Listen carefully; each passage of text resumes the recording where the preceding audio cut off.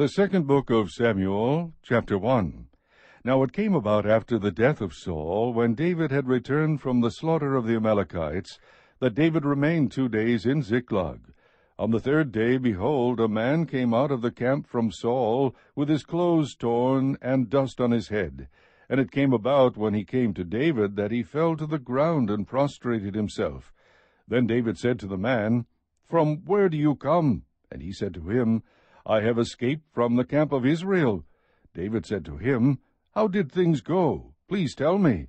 And he said, The people have fled from the battle, and also many of the people have fallen and are dead, and Saul and Jonathan his son are dead also. So David said to the young man who told him, How do you know that Saul and his son Jonathan are dead? The young man who told him said, By chance I happened to be on Mount Gilboa, and behold, Saul was leaning on his spear. And behold, the chariots and the horsemen pursued him closely. When he looked behind him, he saw me and called to me, and I said, Here I am. He said to me, Who are you? And I answered him, I am an Amalekite. Then he said to me, Please stand beside me and kill me, for agony has seized me because my life still lingers in me. So I stood beside him and killed him, because I knew that he could not live after he had fallen. And I took the crown which was on his head and the bracelet which was on his arm, and I have brought them here to my lord. Then David took hold of his clothes and tore them, and so also did all the men who were with him. They mourned and wept and fasted until evening for Saul and his son Jonathan, and for the people of the Lord and the house of Israel, because they had fallen by the sword. David said to the young man who told him, Where are you from? And he answered, I am the son of an alien, an Amalekite. Then David said to him, How is it you were not afraid to stretch out your hand to destroy the Lord's anointed? And David called one of the young men and said, Go, cut him down. So he struck him, and he died. David said to him, Your blood is on your head, for your mouth has testified against you, saying, I have killed the Lord's anointed. Then David chanted with this lament over Saul and Jonathan his son, and he told them to teach the sons of Judah the song of the bow. Behold, it is written in the book of Jeshar. Your beauty, O Israel, is slain on your high places. How have the mighty fallen? Tell it not in Gath, proclaim it not in the streets of Ashkelon, or the daughters of the Philistines will rejoice, the daughters of the uncircumcised will exult.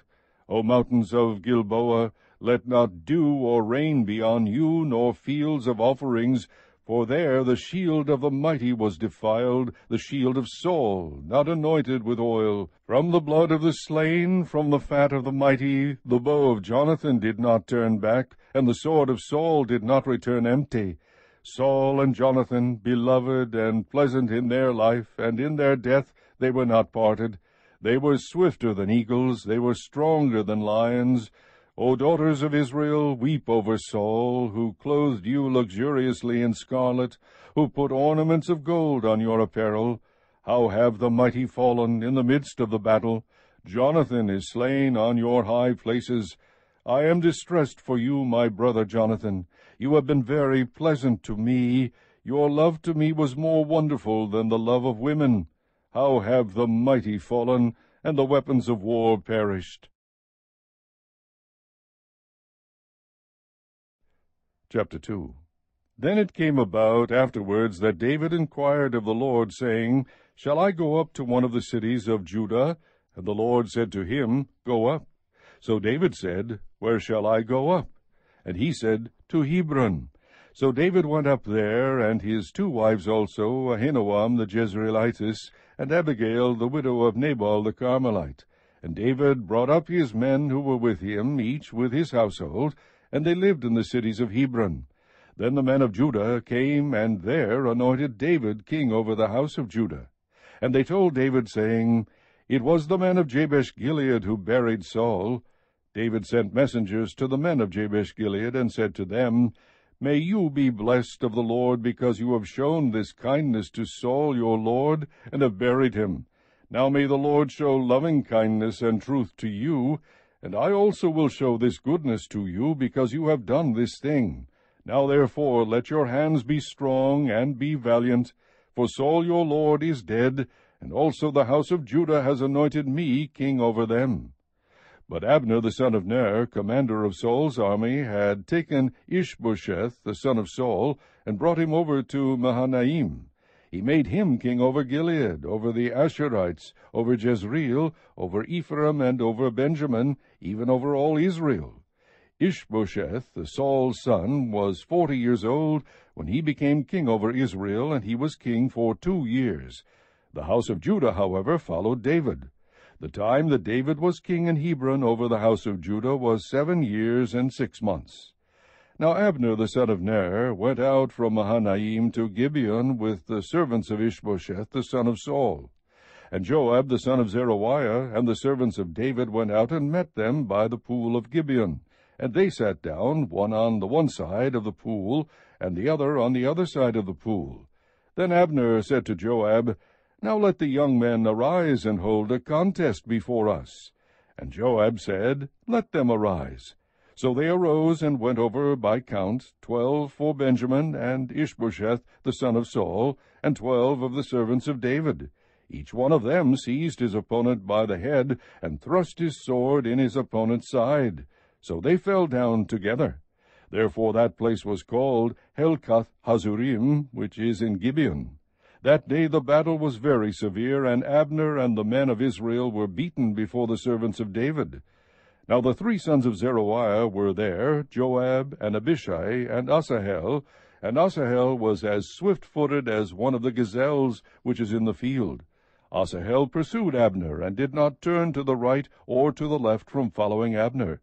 Then Abner looked behind him and said, Is that you, Asahel? And he answered, It is I. So Abner said to him, Turn to your right or to your left, and take hold of one of the young men for yourself, and take for yourself his spoil. But Asahel was not willing to turn aside from following him. Abner repeated again to Asahel, Turn aside from following me. Why should I strike you to the ground? How then could I lift up my face to your brother Joab? However, he refused to turn aside. Therefore Abner struck him in the belly with the butt end of the spear, so that the spear came out at his back. And he fell there and died on the spot. And it came about that all who came to the place where Asahel had fallen and died stood still. But Joab and Abishai pursued Abner, and when the sun was going down, they came to the hill of Ammah, which is in front of Giah, by the way of the wilderness of Gibeon. The sons of Benjamin gathered together behind Abner, and became one band, and they stood on the top of a certain hill. Then Abner called to Joab and said, Shall the sword devour forever? Do you not know that it will be bitter in the end? How long will you refrain from telling the people to turn back from following their brothers? Joab said, As God lives, if you had not spoken, surely then the people would have gone away in the morning, each from following his brother. So Joab blew the trumpet, and all the people halted and pursued Israel no longer, nor did they continue to fight any more. Abner and his men then went through the Arabah all that night. So they crossed the Jordan, walked all morning, and came to Mahanaim.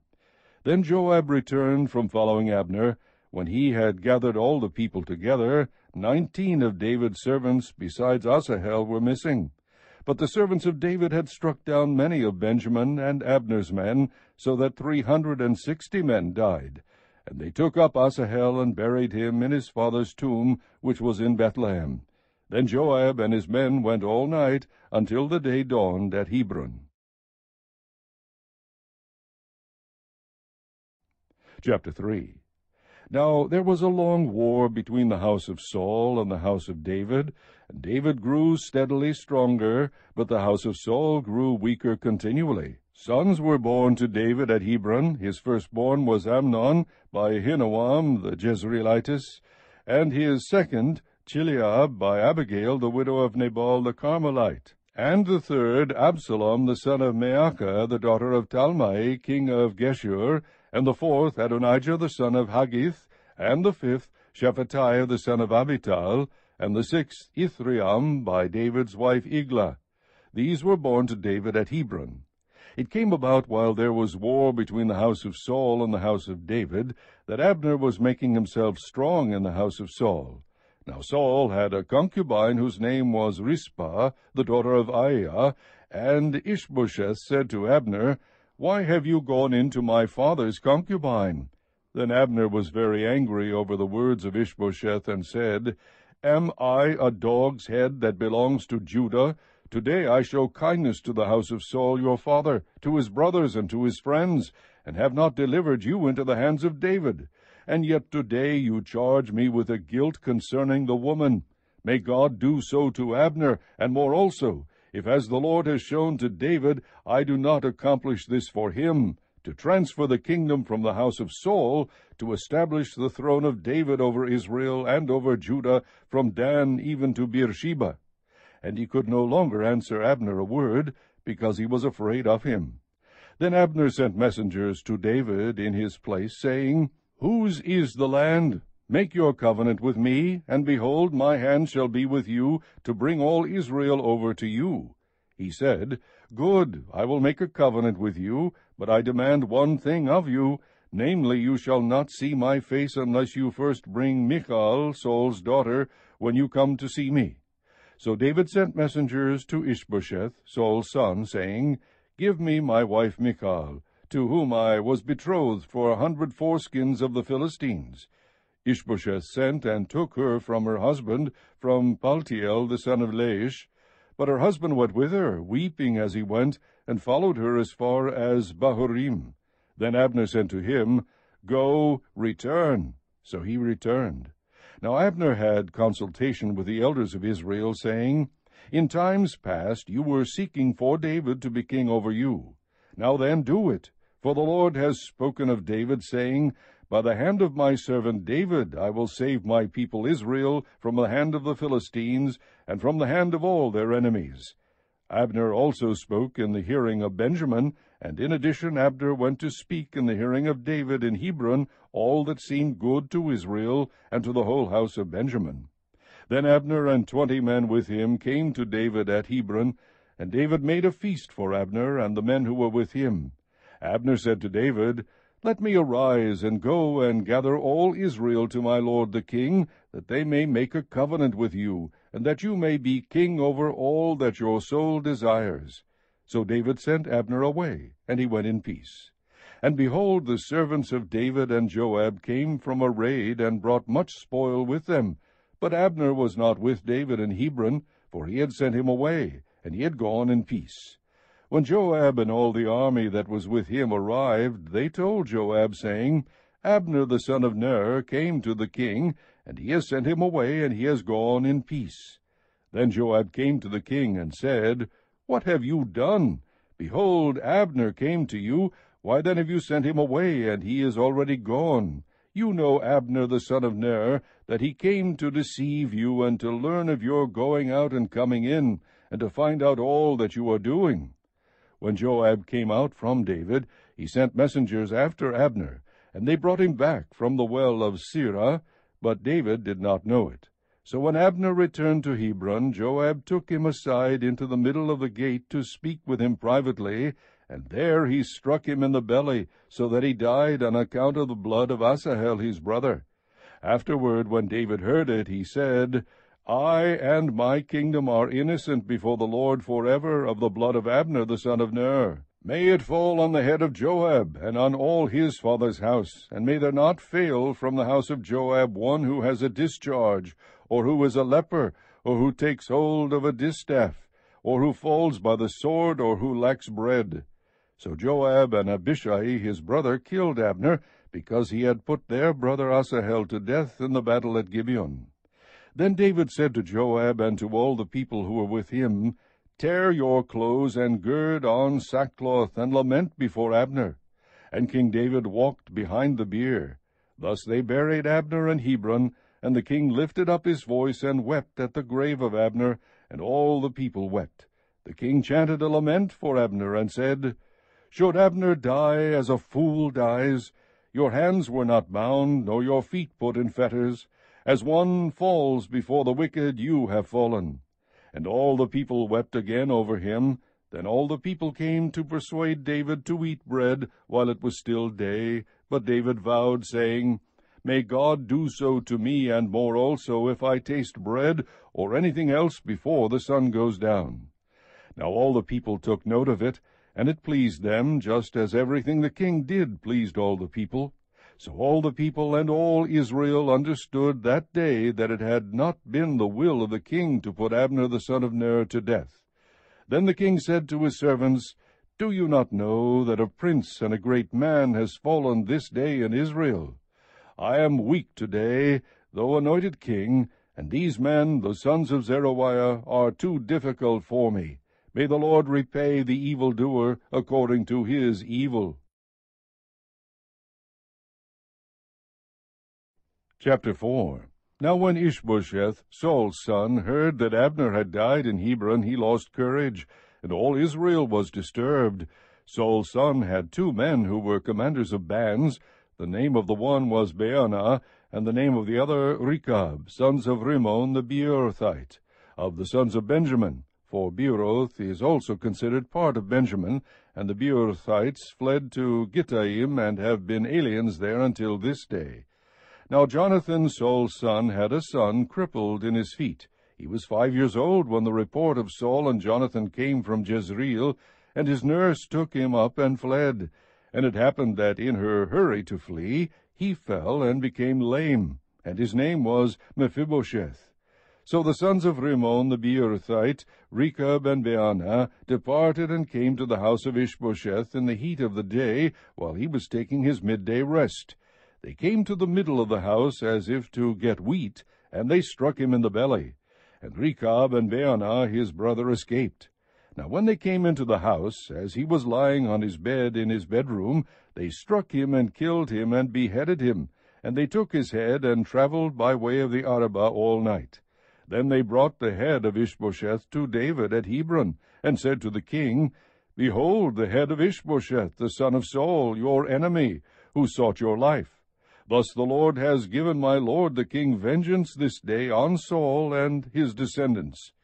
David answered Rechab and Baanah his brother, sons of Rimmon the Beerothite, and said to them, As the Lord lives, who has redeemed my life from all distress, when one told me, saying, Behold, Saul is dead, and thought he was bringing good news, I seized him and killed him in Ziklag, which was the reward I gave him for his news.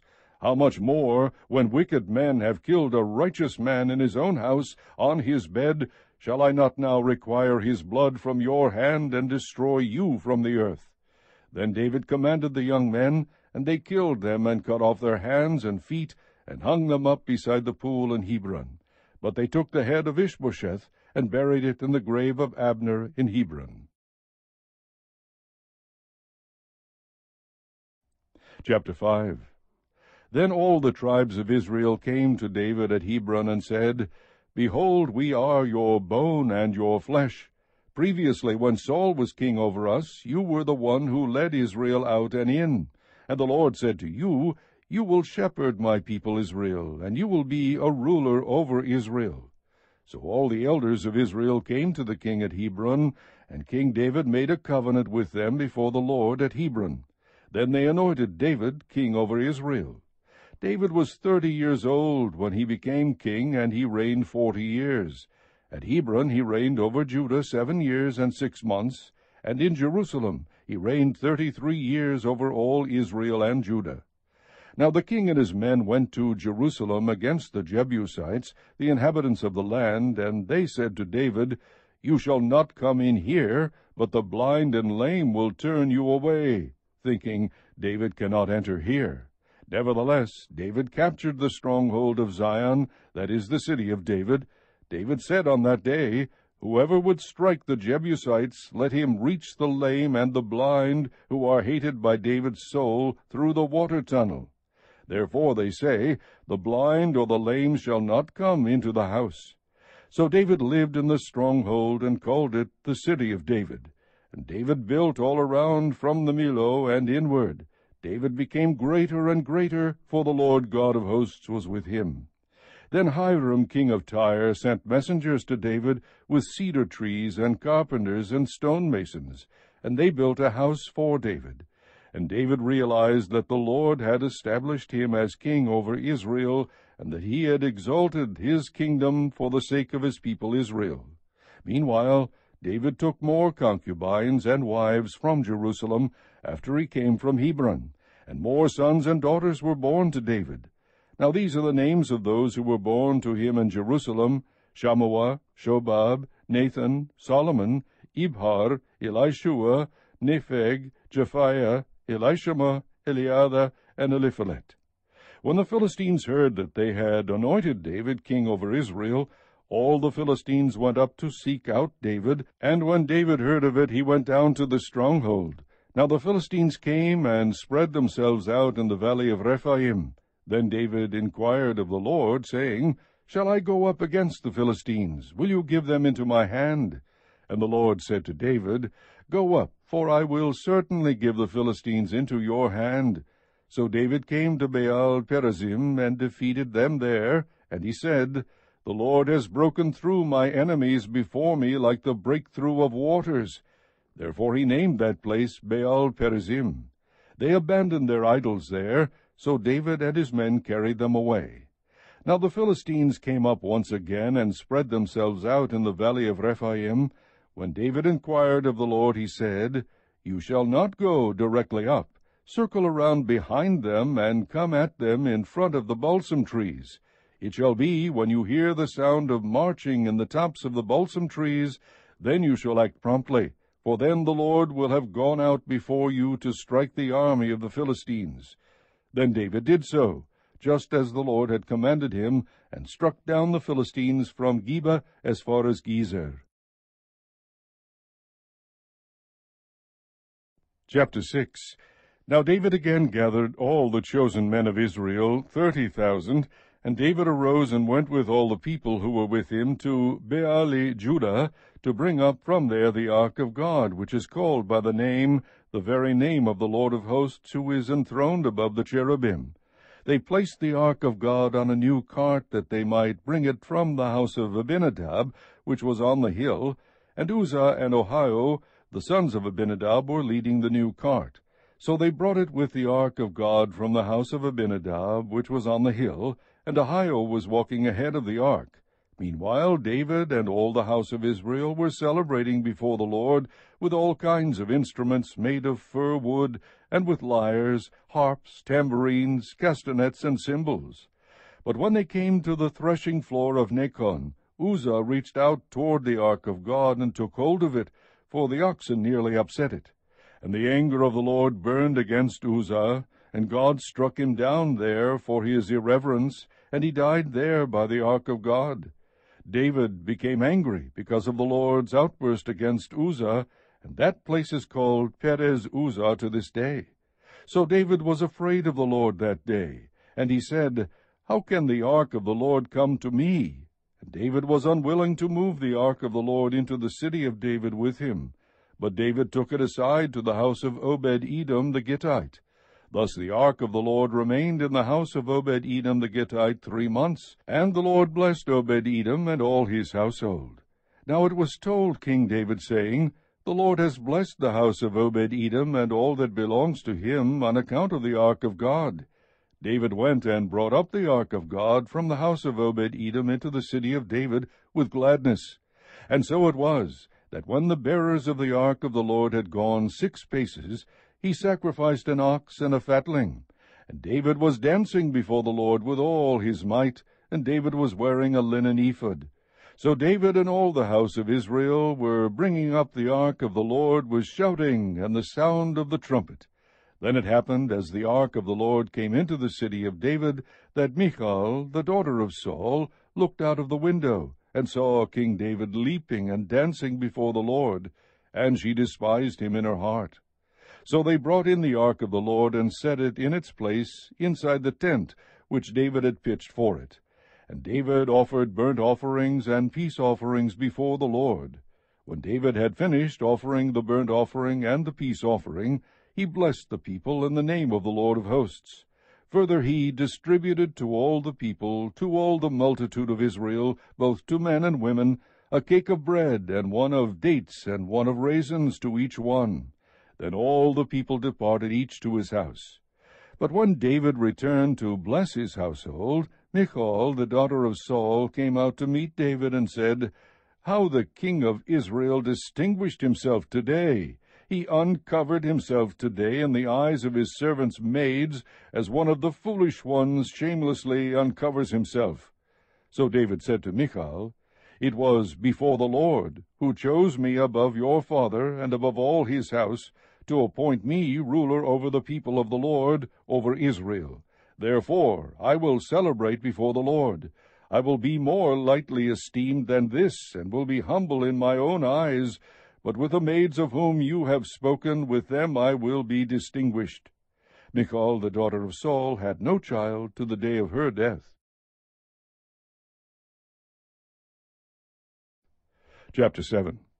Now it came about, when the king lived in his house, and the Lord had given him rest on every side from all his enemies, that the king said to Nathan the prophet, See now, I dwell in a house of cedar, but the ark of God dwells in tent curtains.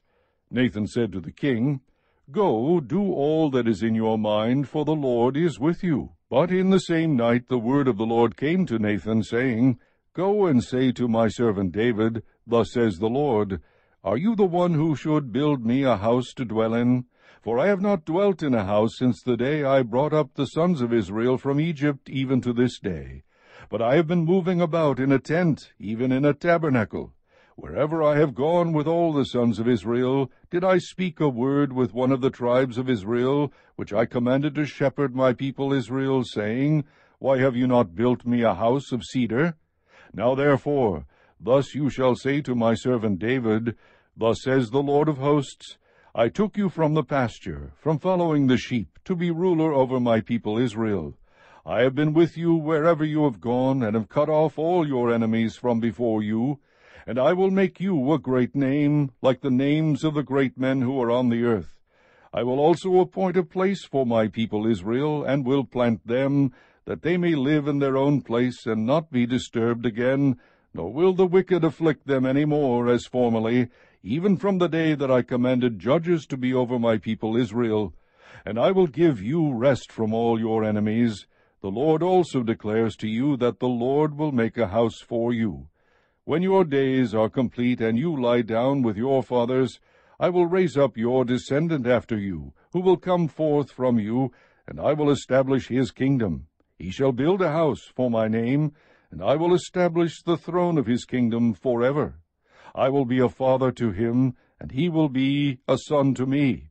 When he commits iniquity, I will correct him with the rod of men and the strokes of the sons of men, but my loving kindness shall not depart from him, as I took it away from Saul, whom I removed from before you. Your house and your kingdom shall endure before me forever. Your throne shall be established forever. In accordance with all these words and all this vision, so Nathan spoke to David. Then David the king went in and sat before the Lord, and he said, Who am I, O Lord God, and what is my house, that you have brought me this far? And yet this was insignificant in your eyes, O Lord God, for you have spoken also of the house of your servant concerning the distant future. And this is the custom of man, O Lord God. Again, what more can David say to you? For you know your servant, O Lord God. For the sake of your word, and according to your own heart, you have done all this greatness to let your servant know. For this reason you are great, O Lord God, for there is none like you, and there is no God besides you, according to all that we have heard with our ears. And what one nation on the earth is like your people Israel, whom God went to redeem for himself as a people, and to make a name for himself, and to do a great thing for you, and awesome things for your land, before your people whom you have redeemed for yourself from Egypt, from nations and their gods. For you have established for yourself your people Israel as your own people forever, and you, O Lord, have become their God. Now therefore, O Lord God, the word that you have spoken concerning your servant and his house, confirm it forever, and do as you have spoken, that your name may be magnified forever, by saying, The Lord of hosts is God over Israel. And may the house of your servant David be established before you. For you, O Lord of hosts, the God of Israel, have made a revelation to your servant, saying, I will build you a house. Therefore your servant has found courage to pray this prayer to you. Now, O Lord God, you are God, and your words are truth, and you have promised this good thing to your servant. Now therefore may it please you to bless the house of your servant, that it may continue forever before you. For you, O Lord God, have spoken, and with your blessing may the house of your servant be blessed forever.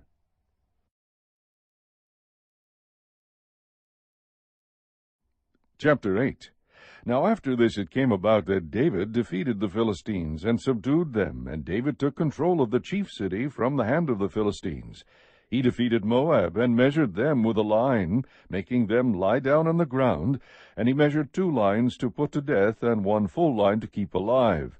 And the Moabites became servants to David, bringing tribute. Then David defeated Hadadezer, the son of Rehob, king of Zobah, as he went to restore his rule at the river. David captured from him 1,700 horsemen and 20,000 foot soldiers. And David hamstrung the chariot horses, but reserved enough of them for 100 chariots. When the Arameans of Damascus came to help Hadadezer, king of Zobah, David killed 22,000 Arameans. Then David put garrisons among the Arameans of Damascus, and the Arameans became servants to David, bringing tribute. And the Lord helped David wherever he went. David took the shields of gold which were carried by the servants of Hadadezer, and brought them to Jerusalem. From Betah and from Berothai, cities of Hadadezer, King David took a very large amount of bronze. Now when Toi, king of Hamath, heard that David had defeated all the army of Hadadezer, Toi sent Joram his son to King David to greet him and bless him, because he had fought against Hadadezer and defeated him. For Hadadezer had been at war with Toi. And Joram brought with him articles of silver, of gold, and of bronze. King David also dedicated these to the Lord, with the silver and gold that he had dedicated from all the nations which he had subdued, from Aram and Moab and the sons of Ammon, and the Philistines and Amalek, and from the spoil of Hadadezer, son of Rehob, king of Zobah. So David made a name for himself when he returned from killing 18,000 Arameans in the valley of Salt. He put garrisons in Edom. In all Edom he put garrisons, and all the Edomites became servants to David. And the Lord helped David wherever he went. So David reigned over all Israel, and David administered justice and righteousness for all his people. Joab, the son of Zeruiah, was over the army, and Jehoshaphat, the son of Ahilud, was recorder. Zadok, the son of Ahitub, and Ahimelech, the son of Abiathar, were priests. And Seraiah was secretary. Benaiah, the son of Jehoiada, was over the Kerethites and the Pelethites, and David's sons were chief ministers. Chapter 9. Then David said, Is there yet anyone left of the house of Saul, that I may show him kindness for Jonathan's sake? Now there was a servant of the house of Saul, whose name was Ziba, and they called him to David. And the king said to him, Are you Ziba? And he said, I am your servant. The king said, Is there not yet any one of the house of Saul, to whom I may show the kindness of God? And Ziba said to the king, There is still a son of Jonathan, who is crippled in both feet. So the king said to him, Where is he? And Ziba said to the king, Behold, he is in the house of Machir, the son of Ammiel, in Lo-debar. Then King David sent and brought him from the house of Machir, the son of Ammiel, from Lo-debar. Mephibosheth, the son of Jonathan, the son of Saul, came to David, and fell on his face, and prostrated himself. And David said, Mephibosheth. And he said, Here is your servant. David said to him, Do not fear, for I will surely show kindness to you for the sake of your father Jonathan, and will restore to you all the land of your grandfather Saul, and you shall eat at my table regularly. Again he prostrated himself, and said, What is your servant, that you should regard a dead dog like me? Then the king called Saul's servant Ziba, and said to him, All that belonged to Saul and to all his house I have given to your master's grandson. You and your sons and your servants shall cultivate the land for him. You shall bring in the produce, so that your master's grandson may have food. Nevertheless, Mephibosheth, your master's grandson, shall eat at my table regularly." Now Ziba had 15 sons and 20 servants. Then Ziba said to the king, "According to all that my lord the king commands his servant, so your servant will do." So Mephibosheth ate at David's table as one of the king's sons. Mephibosheth had a young son whose name was Micah, and all who lived in the house of Ziba were servants to Mephibosheth. So Mephibosheth lived in Jerusalem, for he ate at the king's table regularly. Now he was lame in both feet. Chapter 10. Now it happened afterwards that the king of the Ammonites died, and Hanun his son became king in his place. Then David said, "I will show kindness to Hanun the son of Nahash, just as his father showed kindness to me." So David sent some of his servants to console him concerning his father.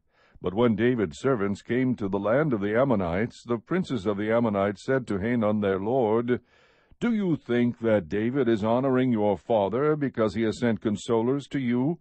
Has David not sent his servants to you in order to search the city, to spy it out and overthrow it?" So Hanun took David's servants and shaved off half of their beards, and cut off their garments in the middle as far as their hips, and sent them away. When they told it to David, he sent to meet them, for the men were greatly humiliated. And the king said, "Stay at Jericho until your beards grow, and then return."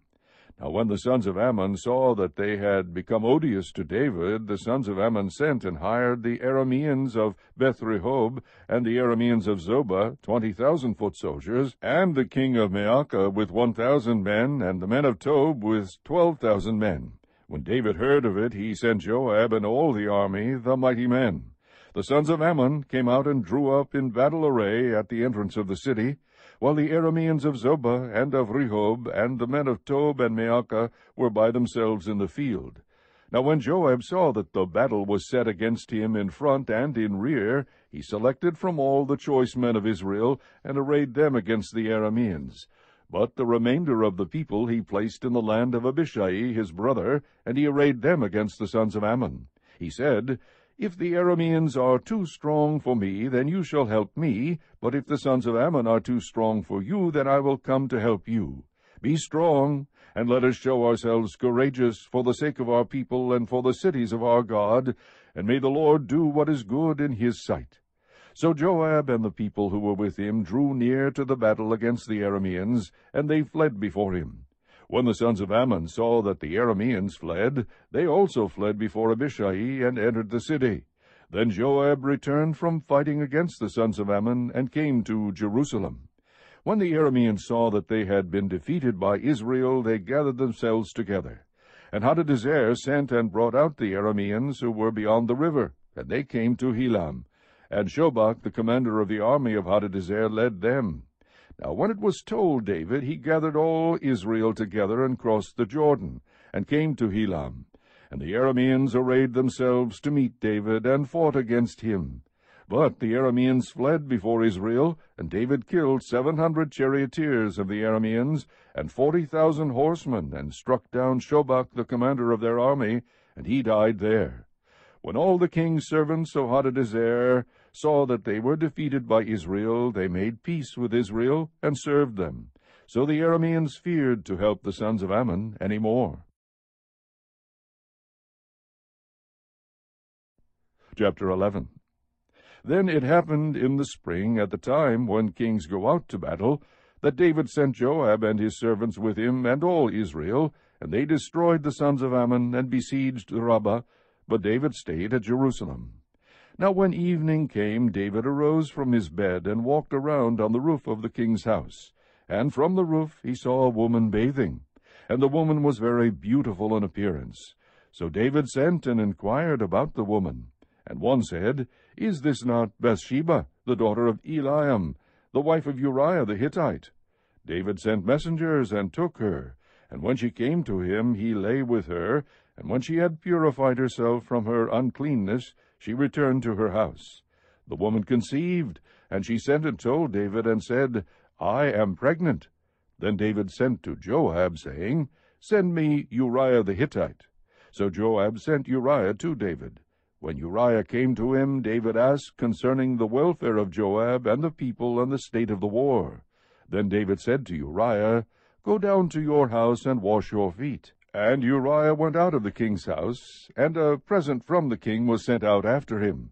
But Uriah slept at the door of the king's house with all the servants of his lord, and did not go down to his house. Now when they told David, saying, Uriah did not go down to his house, David said to Uriah, Have you not come from a journey? Why did you not go down to your house?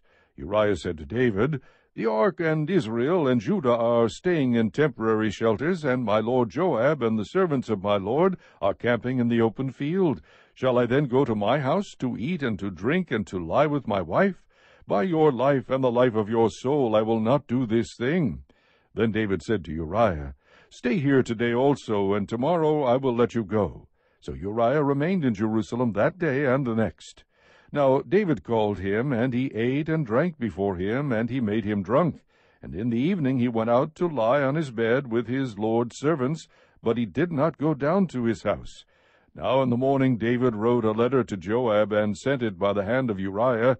He had written in the letter, saying, Place Uriah in the front line of the fiercest battle, and withdraw from him, so that he may be struck down and die. So it was, as Joab kept watch on the city, that he put Uriah at the place where he knew there were valiant men.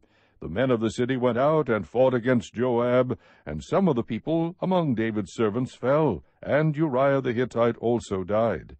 Then Joab sent and reported to David all the events of the war. He charged the messenger, saying, When you have finished telling all the events of the war to the king, and if it happens that the king's wrath rises, and he says to you, Why did you go so near to the city to fight?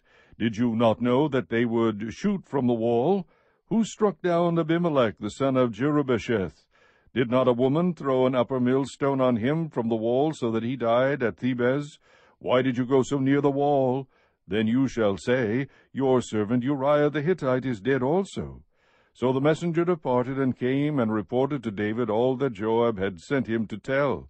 The messenger said to David, The men prevailed against us, and came out against us in the field, but we pressed them as far as the entrance of the gate. Moreover, the archers shot at your servants from the wall, so some of the king's servants are dead, and your servant Uriah the Hittite is also dead. Then David said to the messenger, Thus you shall say to Joab, Do not let this thing displease you, for the sword devours one as well as another. Make your battle against the city stronger, and overthrow it, and so encourage him. Now when the wife of Uriah heard that Uriah her husband was dead, she mourned for her husband. When the time of mourning was over, David sent and brought her to his house, and she became his wife. Then she bore him a son, but the thing that David had done was evil in the sight of the Lord. Chapter 12. Then the Lord sent Nathan to David, and he came to him and said, There were 2 men in one city, the one rich and the other poor. The rich man had a great many flocks and herds, but the poor man had nothing except one little ewe lamb, which he bought and nourished, and it grew up together with him and his children. It would eat of his bread and drink of his cup and lie in his bosom, and was like a daughter to him. Now a traveler came to the rich man, and he was unwilling to take from his own flock or his own herd to prepare for the wayfarer who had come to him. Rather he took the poor man's ewe lamb, and prepared it for the man who had come to him. Then David's anger burned greatly against the man, and he said to Nathan, As the Lord lives, surely the man who has done this deserves to die. He must make restitution for the lamb 4-fold, because he did this thing and had no compassion. Nathan then said to David, You are the man. Thus says the Lord God of Israel, It is I who anointed you king over Israel, and it is I who delivered you from the hand of Saul. I also gave you your master's house and your master's wives into your care, and I gave you the house of Israel and Judah. And if that had been too little, I would have added to you many more things like these. Why have you despised the word of the Lord by doing evil in his sight? You have struck down Uriah the Hittite with a sword, have taken his wife to be your wife, and have killed him with the sword of the sons of Ammon. Now therefore, The sword shall never depart from your house, because you have despised me, and have taken the wife of Uriah the Hittite to be your wife. Thus says the Lord, Behold, I will raise up evil against you from your own household. I will even take your wives before your eyes, and give them to your companion, and he will lie with your wives in broad daylight. Indeed, you did it secretly, but I will do this thing before all Israel, and under the sun. Then David said to Nathan, I have sinned against the Lord. And Nathan said to David, The Lord also has taken away your sin. You shall not die. However, because by this deed you have given occasion to the enemies of the Lord to blaspheme, the child also that is born to you shall surely die. So Nathan went to his house. Then the Lord struck the child that Uriah's widow bore to David, so that he was very sick. David therefore inquired of God for the child, and David fasted and went and lay all night on the ground. The elders of his household stood beside him in order to raise him up from the ground, but he was unwilling, and would not eat food with them. Then it happened on the 7th day that the child died. And the servants of David were afraid to tell him that the child was dead, for they said, Behold, while the child was still alive, we spoke to him, and he did not listen to our voice. How then can we tell him that the child is dead, since he might do himself harm? But when David saw that his servants were whispering together, David perceived that the child was dead. So David said to his servants, Is the child dead? And they said, He is dead. So David arose from the ground, washed, anointed himself, and changed his clothes. And he came into the house of the Lord and worshipped.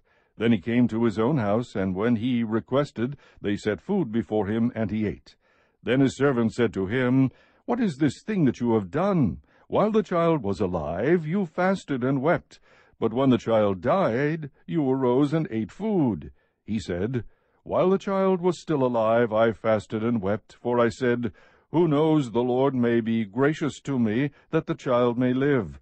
But now he has died. Why should I fast? Can I bring him back again? I will go to him, but he will not return to me. Then David comforted his wife Bathsheba, and went in to her, and lay with her, and she gave birth to a son, and he named him Solomon. Now the Lord loved him, and sent word through Nathan the prophet, and he named him Jedediah, for the Lord's sake. Now Joab fought against Rabbah of the sons of Ammon, and captured the royal city. Joab sent messengers to David, and said, I have fought against Rabbah, I have even captured the city of waters. Now therefore gather the rest of the people together, and camp against the city, and capture it. Or I will capture the city myself, and it will be named after me. So David gathered all the people, and went to Rabbah, fought against it, and captured it. Then he took the crown of their king from his head, and its weight was a talent of gold, and in it was a precious stone, and it was placed on David's head. And he brought out the spoil of the city in great amounts. He also brought out the people who were in it, and set them under saws, sharp iron instruments, and iron axes, and made them pass through the brick kiln. And thus he did to all the cities of the sons of Ammon. Then David and all the people returned to Jerusalem. Chapter 13.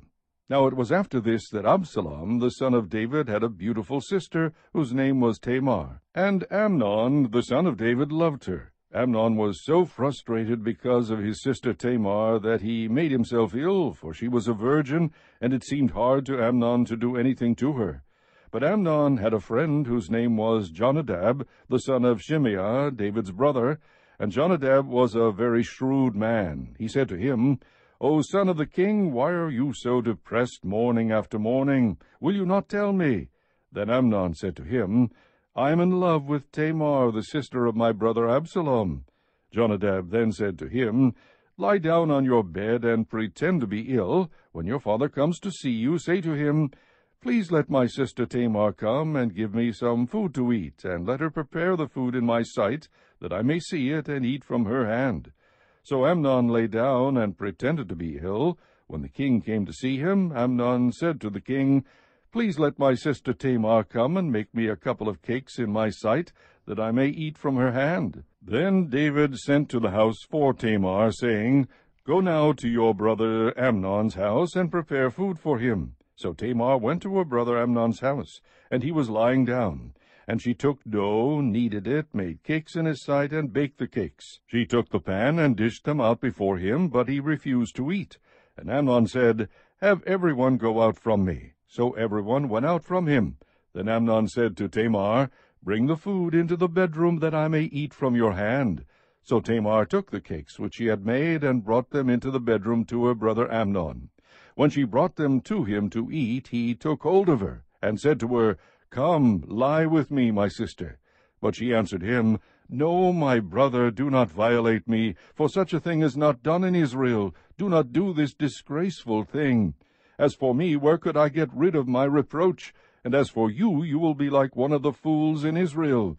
Now therefore please speak to the king, for he will not withhold me from you. However, he would not listen to her. Since he was stronger than she, he violated her, and lay with her.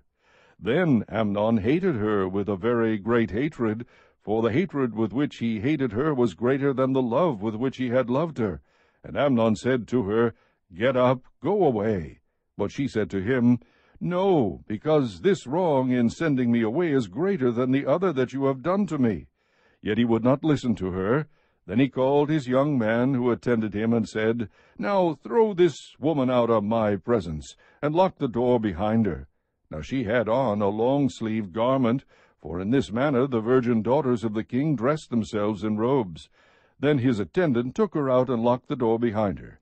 Tamar put ashes on her head, and tore her long-sleeved garment which was on her, and she put her hand on her head, and went away, crying aloud as she went. Then Absalom her brother said to her, Has Amnon your brother been with you? But now keep silent, my sister, he is your brother. Do not take this matter to heart. So Tamar remained, and was desolate in her brother Absalom's house. Now when King David heard of all these matters, he was very angry. But Absalom did not speak to Amnon either good or bad, for Absalom hated Amnon because he had violated his sister Tamar. Now it came about, after 2 full years, that Absalom had sheep-shearers in Baal-Hazor, which is near Ephraim, and Absalom invited all the king's sons. Absalom came to the king and said, Behold now, your servant has sheep-shearers. Please let the king and his servants go with your servant. But the king said to Absalom, No, my son, we should not all go, for we will be burdensome to you. Although he urged him, he would not go, but blessed him. Then Absalom said, If not, please let my brother Amnon go with us. And the king said to him, Why should he go with you? But when Absalom urged him, he let Amnon and all the king's sons go with him. Absalom commanded his servants, saying, See now, when Amnon's heart is merry with wine, and when I say to you, Strike Amnon, then put him to death. Do not fear. Have not I myself commanded you? Be courageous and be valiant. The servants of Absalom did to Amnon just as Absalom had commanded. Then all the king's sons arose, and each mounted his mule and fled. Now it was while they were on the way that the report came to David, saying, Absalom has struck down all the king's sons, and not one of them is left. Then the king arose, tore his clothes, and lay on the ground, and all his servants were standing by with clothes torn. Jonadab, the son of Shimeah, David's brother, responded, Do not let my lord suppose they have put to death all the young men, the king's sons, for Amnon alone is dead, because by the intent of Absalom this has been determined since the day that he violated his sister Tamar. Now therefore do not let my lord the king take the report to heart, namely, all the king's sons are dead, for only Amnon is dead.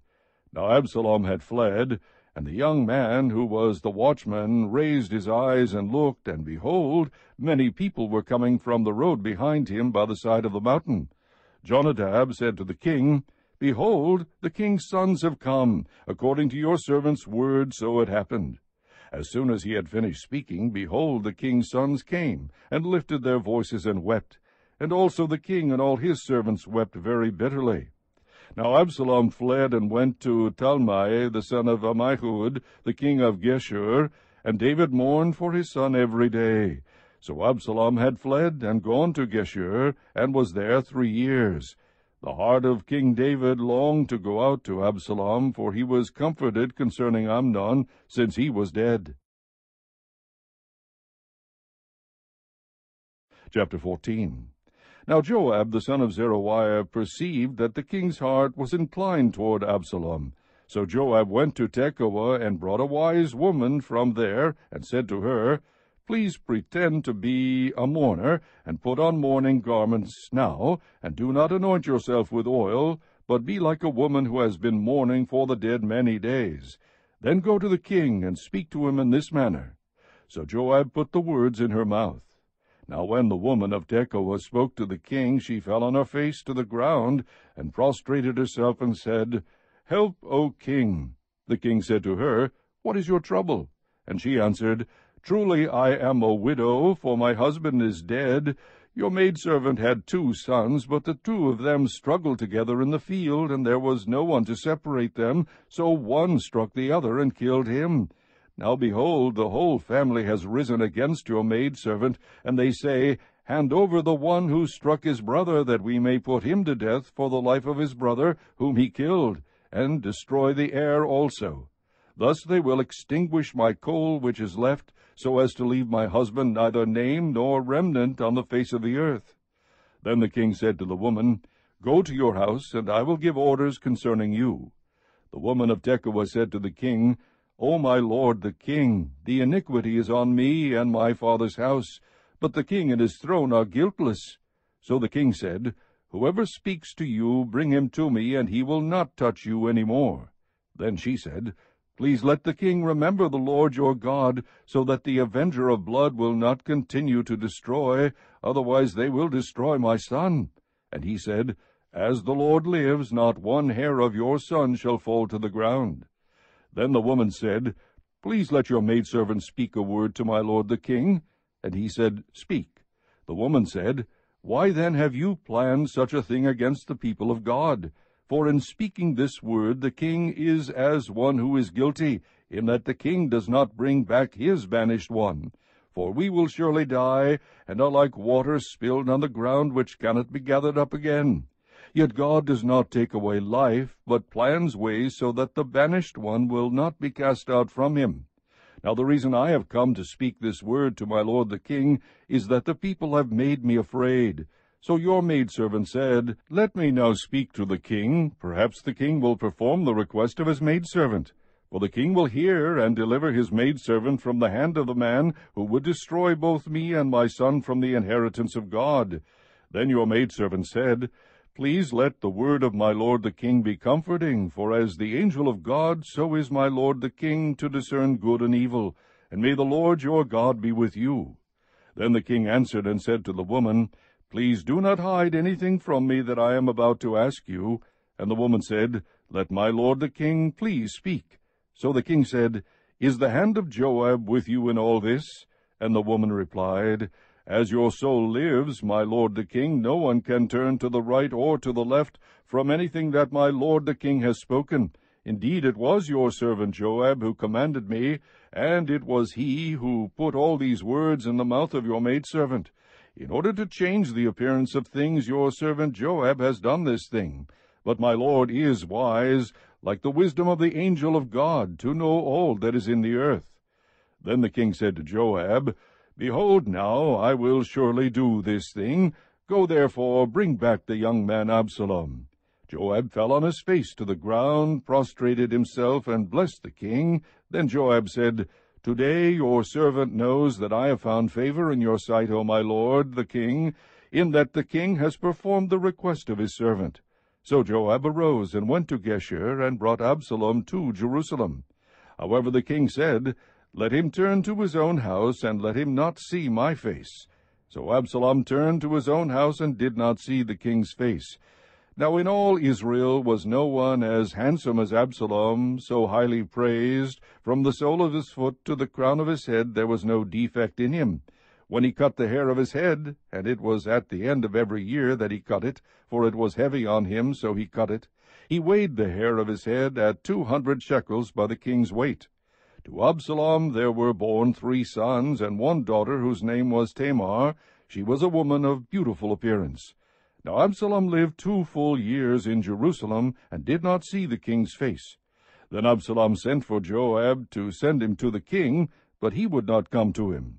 So he sent again a second time, but he would not come. Therefore he said to his servants, See, Joab's field is next to mine, and he has barley there. Go and set it on fire. So Absalom's servants set the field on fire. Then Joab arose, came to Absalom at his house, and said to him, Why have your servants set my field on fire? Absalom answered Joab, Behold, I sent for you, saying, Come here, that I may send you to the king, to say, Why have I come from Geshur? It would be better for me still to be there. Now therefore let me see the king's face, and if there is iniquity in me, let him put me to death. So when Joab came to the king and told him, he called for Absalom. Thus he came to the king, and prostrated himself on his face to the ground before the king, and the king kissed Absalom. Chapter 15. Now it came about after this that Absalom provided for himself a chariot and horses, and 50 men as runners before him. Absalom used to rise early and stand beside the way to the gate, and when any man had a suit to come to the king for judgment, Absalom would call to him and say, From what city are you? And he would say, Your servant is from one of the tribes of Israel. Then Absalom would say to him, See, your claims are good and right, but no man listens to you on the part of the king. Moreover, Absalom would say, Oh, that one would appoint me judge in the land, then every man who has any suit or cause could come to me, and I would give him justice. And when a man came near to prostrate himself before him, he would put out his hand and take hold of him and kiss him. In this manner Absalom dealt with all Israel who came to the king for judgment. So Absalom stole away the hearts of the men of Israel. Now it came about at the end of 40 years that Absalom said to the king, Please let me go and pay my vow which I have vowed to the Lord in Hebron. For your servant vowed a vow while I was living at Geshur in Aram, saying, If the Lord shall indeed bring me back to Jerusalem, then I will serve the Lord. The king said to him, Go in peace. So he arose and went to Hebron. But Absalom sent spies throughout all the tribes of Israel, saying, As soon as you hear the sound of the trumpet, then you shall say, Absalom is king in Hebron. Then 200 men went with Absalom from Jerusalem, who were invited, and went innocently, and they did not know anything. And Absalom sent for Ahithophel the Gilonite, David's counselor, from his city Gilo, while he was offering the sacrifices. And the conspiracy was strong, for the people increased continually with Absalom. Then a messenger came to David, saying, The hearts of the men of Israel are with Absalom. David said to all his servants who were with him at Jerusalem, Arise, and let us flee, for otherwise none of us will escape from Absalom. Go in haste, or he will overtake us quickly, and bring down calamity on us, and strike the city with the edge of the sword. Then the king's servant said to the king, Behold, your servants are ready to do whatever my lord the king chooses. So the king went out, and all his household with him. But the king left 10 concubines to keep the house. The king went out, and all the people with him, and they stopped at the last house. Now all his servants passed on beside him, all the Kerethites and the Pelethites, and all the Gittites, 600 men who had come with him from Gath, passed on before the king. Then the king said to Ittai the Gittite, Why will you also go with us? Return and remain with the king, for you are a foreigner and also an exile. Return to your own place. You came only yesterday, and shall I today make you wander with us, while I go where I will? Return and take back your brothers. Mercy and truth be with you. But Ittai answered the king and said, As the Lord lives, and as my lord the king lives, surely wherever my lord the king may be, whether for death or for life, there also your servant will be. Therefore David said to Ittai, Go and pass over. So Ittai the Gittite passed over with all his men and all the little ones who were with him. While all the country was weeping with a loud voice, all the people passed over. The king also passed over the brook Kidron, and all the people passed over toward the way of the wilderness. Now behold, Zadok also came, and all the Levites with him, carrying the ark of the covenant of God. And they set down the ark of God, and Abiathar came up until all the people had finished passing from the city.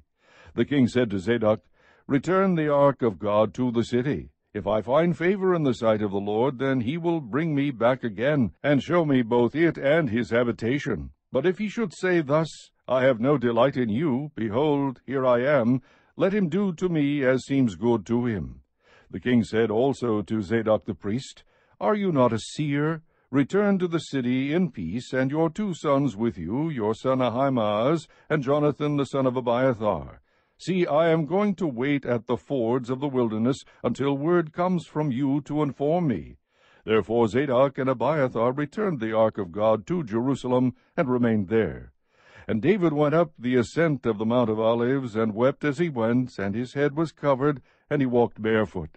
Then all the people who were with him each covered his head, and went up weeping as they went. Now someone told David, saying, Ahithophel is among the conspirators with Absalom.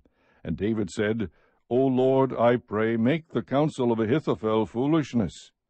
It happened as David was coming to the summit where God was worshipped, that behold, Hushai the Archite met him with his coat torn and dust on his head. David said to him, If you pass over with me, then you will be a burden to me. But if you return to the city and say to Absalom, I will be your servant, O king, as I have been your father's servant in time past, so I will now be your servant. Then you can thwart the counsel of Ahithophel for me. Are not Zadok and Abiathar the priests with you there? So it shall be that whatever you hear from the king's house, you shall report to Zadok and Abiathar the priests. Behold, their 2 sons are with them there, Ahimaaz, Zadok's son, and Jonathan, Abiathar's son. And by them you shall send me everything that you hear. So Hushai, David's friend, came into the city, and Absalom came into Jerusalem. Chapter 16. Now when David had passed a little beyond the summit, behold, Ziba, the servant of Mephibosheth, met him with a couple of saddled donkeys, and on them were 200 loaves of bread, 100 clusters of raisins, 100 summer fruits, and a jug of wine. The king said to Ziba, Why do you have these? And Ziba said, The donkeys are for the king's household to ride, and the bread and summer fruit for the young men to eat, and the wine for whoever is faint in the wilderness to drink. Then the king said, And where is your master's son? And Ziba said to the king, Behold, he is staying in Jerusalem, for he said, Today the house of Israel will restore the kingdom of my father to me. So the king said to Ziba, Behold, all that belongs to Mephibosheth is yours. And Ziba said, I prostrate myself, let me find favor in your sight, O my lord the king. When King David came to Bahurim, behold, there came out from there a man of the family of the house of Saul, whose name was Shimei, the son of Gera. He came out cursing continually as he came. He threw stones at David, and at all the servants of King David, and all the people and all the mighty men were at his right hand and at his left. Thus Shimei said when he cursed, Get out, you man of bloodshed and worthless fellow. The Lord has returned upon you all the bloodshed of the house of Saul, in whose place you have reigned, and the Lord has given the kingdom into the hand of your son Absalom. And behold, you are taken in your own evil, for you are a man of bloodshed. Then Abishai the son of Zeruiah said to the king, Why should this dead dog curse my lord the king? Let me go over now, and cut off his head. But the king said, What have I to do with you, O sons of Zeruiah? If he curses, and if the Lord has told him, Curse David, then who shall say, Why have you done so? Then David said to Abishai and to all his servants, Behold, my son who came out from me seeks my life. How much more now this Benjamite? Let him alone, and let him curse, for the Lord has told him. Perhaps the Lord will look on my affliction, and return good to me instead of his cursing this day. So David and his men went on the way, and Shimei went along on the hillside parallel with him, and as he went he cursed, and cast stones, and threw dust at him. The king and all the people who were with him arrived weary, and he refreshed himself there. Then Absalom and all the people, the men of Israel, entered Jerusalem, and Ahithophel with him. Now it came about, when Hushai the Archite, David's friend, came to Absalom, that Hushai said to Absalom, Long live the king! Long live the king! Absalom said to Hushai, Is this your loyalty to your friend? Why did you not go with your friend? Then Hushai said to Absalom, No, for whom the Lord, this people, and all the men of Israel have chosen, his I will be, and with him I will remain. Besides, whom should I serve? Should I not serve in the presence of his son? As I have served in your father's presence, so I will be in your presence. Then Absalom said to Ahithophel, Give your advice. What shall we do? Ahithophel said to Absalom, Go into your father's concubines, whom he has left to keep the house. Then all Israel will hear that you have made yourself odious to your father. The hands of all who are with you will also be strengthened. So they pitched a tent for Absalom on the roof, and Absalom went into his father's concubines in the sight of all Israel. The advice of Ahithophel, which he gave in those days, was as if one inquired of the word of God. So was all the advice of Ahithophel regarded by both David and Absalom. Chapter 17. Furthermore, Ahithophel said to Absalom, Please let me choose 12,000 men, that I may arise and pursue David tonight. I will come upon him while he is weary and exhausted, and terrify him, so that all the people who are with him will flee. Then I will strike down the king alone, and I will bring back all the people to you. The return of everyone depends on the man you seek. Then all the people will be at peace. So the plan pleased Absalom and all the elders of Israel. Then Absalom said, Now call Hushai the Archite also, and let us hear what he has to say. When Hushai had come to Absalom, Absalom said to him, Ahithophel has spoken thus. Shall we carry out his plan? If not, you speak. So Hushai said to Absalom, This time the advice that Ahithophel has given is not good. Moreover, Hushai said, You know your father and his men, that they are mighty men, and they are fierce, like a bear robbed of her cubs in the field. And your father is an expert in warfare, and will not spend the night with the people. Behold, he has now hidden himself in one of the caves or in another place, and it will be when he falls on them at the first attack that whoever hears it will say, There has been a slaughter among the people who follow Absalom. And even the one who is valiant, whose heart is like the heart of a lion, will completely lose heart. For all Israel knows that your father is a mighty man, and those who are with him are valiant men. But I counsel that all Israel be surely gathered to you, from Dan even to Beersheba, as the sand that is by the sea in abundance, and that you personally go into battle. So we shall come to him in one of the places where he can be found, and we will fall on him as the dew falls on the ground, and of him and of all the men who are with him not even one will be left. If he withdraws into a city, then all Israel shall bring ropes to that city, and we will drag it into the valley until not even a small stone is found there. Then Absalom and all the men of Israel said, The counsel of Hushai the Archite is better than the counsel of Ahithophel. For the Lord had ordained to thwart the good counsel of Ahithophel, so that the Lord might bring calamity on Absalom. Then Hushai said to Zadok and to Abiathar the priests, This is what Ahithophel counseled Absalom and the elders of Israel, and this is what I have counseled. Now therefore send quickly and tell David, saying, Do not spend the night at the fords of the wilderness, but by all means cross over, or else the king and all the people who are with him will be destroyed. Now Jonathan and Ahimaaz were staying at En-Rogel, and a maidservant would go and tell them, and they would go and tell King David, for they could not be seen entering the city. But a lad did see them and told Absalom. So the two of them departed quickly and came to the house of a man in Bahurim, who had a well in his courtyard, and they went down into it. And the woman took a covering and spread it over the well's mouth and scattered grain on it, so that nothing was known. Then Absalom's servants came to the woman at the house and said, Where are Ahimaaz and Jonathan? And the woman said to them, They have crossed the brook of water, and when they searched and could not find them, they returned to Jerusalem. It came about after they had departed that they came up out of the well and went and told King David, and they said to David, Arise and cross over the water quickly, for thus Ahithophel has counseled against you. Then David and all the people who were with him arose and crossed the Jordan, and by dawn not even one remained who had not crossed the Jordan. Now when Ahithophel saw that his counsel was not followed, he saddled his donkey and arose and went to his home, to his city, and set his house in order, and strangled himself. Thus he died, and was buried in the grave of his father. Then David came to Mahanaim, and Absalom crossed the Jordan, he and all the men of Israel with him. Absalom set Amasa over the army in place of Joab. Now Amasa was the son of a man whose name was Ithra the Israelite, who went into Abigail the daughter of Nahash, sister of Zeruiah, Joab's mother.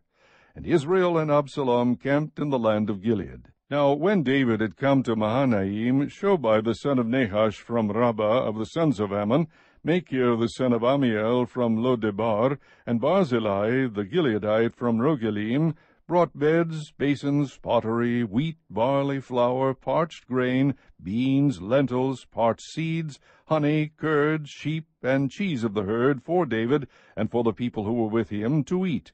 For they said, The people are hungry and weary and thirsty in the wilderness. Chapter 18. Then David numbered the people who were with him, and set over them commanders of thousands and commanders of hundreds. David sent the people out, 1/3 under the command of Joab, 1/3 under the command of Abishai the son of Zeruiah, Joab's brother, and 1/3 under the command of Ittai the Gittite. And the king said to the people, I myself will surely go out with you also. But the people said, You should not go out, for if we indeed flee, they will not care about us. Even if half of us die, they will not care about us. But you are worth 10,000 of us. Therefore now it is better that you be ready to help us from the city. Then the king said to them, Whatever seems best to you I will do. So the king stood beside the gate, and all the people went out by hundreds and thousands. The king charged Joab and Abishai and Ittai, saying, Deal gently for my sake with the young man Absalom. And all the people heard when the king charged all the commanders concerning Absalom. Then the people went out into the field against Israel, and the battle took place in the forest of Ephraim. The people of Israel were defeated there before the servants of David, and the slaughter there that day was great, 20,000 men. For the battle there was spread over the whole countryside, and the forest devoured more people that day than the sword devoured. Now Absalom happened to meet the servants of David, for Absalom was riding on his mule, and the mule went under the thick branches of a great oak, and his head caught fast in the oak, so he was left hanging between heaven and earth, while the mule that was under him kept going. When a certain man saw it, he told Joab and said, Behold, I saw Absalom hanging in an oak. Then Joab said to the man who had told him, Now behold, you saw him. Why then did you not strike him there to the ground? And I would have given you 10 pieces of silver and a belt. The man said to Joab, Even if I should receive 1,000 pieces of silver in my hand, I would not put out my hand against the king's son. For in our hearing the king charged you and Abishai and Ittai, saying, Protect for me the young man Absalom. Otherwise, if I had dealt treacherously against his life, and there is nothing hidden from the king, then you yourself would have stood aloof. Then Joab said, I will not waste time here with you. So he took 3 spears in his hand, and thrust them through the heart of Absalom while he was yet alive in the midst of the oak. And 10 young men who carried Joab's armor gathered around and struck Absalom and killed him. Then Joab blew the trumpet, and the people returned from pursuing Israel, for Joab restrained the people. They took Absalom and cast him into a deep pit in the forest, and erected over him a very great heap of stones. And all Israel fled, each to his tent. Now Absalom in his lifetime had taken and set up for himself a pillar, which is in the king's valley, for he said, I have no son to preserve my name. So he named the pillar after his own name, and it is called Absalom's monument to this day. Then Ahimaaz the son of Zadok said, Please let me run and bring the king news that the Lord has freed him from the hand of his enemies. But Joab said to him, You are not the man to carry news this day, but you shall carry news another day. However, you shall carry no news today, because the king's son is dead. Then Joab said to the Cushite, Go tell the king what you have seen. So the Cushite bowed to Joab and ran. Now Ahimaaz the son of Zadok said once more to Joab, But whatever happens, please let me also run after the Cushite. And Joab said, Why would you run, my son, since you will have no reward for going? But whatever happens, he said, I will run. So he said to him, Run. Then Ahimaaz ran by way of the plain and passed up the Cushite. Now David was sitting between the two gates, and the watchman went up to the roof of the gate by the wall, and raised his eyes, and looked, and behold, a man running by himself. The watchman called and told the king, and the king said, If he is by himself, there is good news in his mouth. And he came nearer and nearer. Then the watchman saw another man running, and the watchman called to the gatekeeper and said, Behold, another man running by himself. And the king said, This one also is bringing good news. The watchman said, I think the running of the first one is like the running of Ahimaaz the son of Zadok. And the king said, This is a good man, and comes with good news. Ahimaaz called and said to the king, All is well. And he prostrated himself before the king with his face to the ground. And he said, Blessed is the Lord your God, who has delivered up the men who lifted their hands against my lord the king. The king said, Is it well with the young man Absalom? And Ahimaaz answered, When Joab sent the king's servant and your servant, I saw a great tumult, but I did not know what it was. Then the king said, Turn aside and stand here. So he turned aside and stood still. Behold, the Cushite arrived, and the Cushite said, Let my lord the king receive good news, for the Lord has freed you this day from the hand of all those who rose up against you. Then the king said to the Cushite, Is it well with the young man Absalom? And the Cushite answered, Let the enemies of my lord the king, and all who rise up against you for evil, be as that young man. The king was deeply moved, and went up to the chamber over the gate, and wept. And thus he said as he walked, O my son, Absalom, my son Absalom, would I had died instead of you, O Absalom, my son, my son. Chapter 19. Then it was told Joab, Behold, the king is weeping and mourns for Absalom. The victory that day was turned to mourning for all the people heard it said that day, The king is grieved for his son. So the people went by stealth into the city that day, as people who are humiliated steal away when they flee in battle. The king covered his face and cried out with a loud voice, O my son Absalom, O Absalom, my son, my son. Then Joab came into the house to the king and said, Today you have covered with shame the faces of all your servants, who today have saved your life, and the lives of your sons and daughters, the lives of your wives, and the lives of your concubines, by loving those who hate you, and by hating those who love you. For you have shown today that princes and servants are nothing to you. For I know this day that if Absalom were alive, and all of us were dead today, then you would be pleased. Now therefore arise, go out and speak kindly to your servants. For I swear by the Lord, if you do not go out, surely not a man will pass the night with you, and this will be worse for you than all the evil that has come upon you from your youth until now. So the king arose and sat in the gate. When they told all the people, saying, Behold, the king is sitting in the gate, then all the people came before the king. Now Israel had fled, each to his tent. All the people were quarreling throughout all the tribes of Israel, saying, The king delivered us from the hand of our enemies, and saved us from the hand of the Philistines, but now he has fled out of the land from Absalom. However, Absalom, who we anointed over us, has died in battle. Now then, why are you silent about bringing the king back?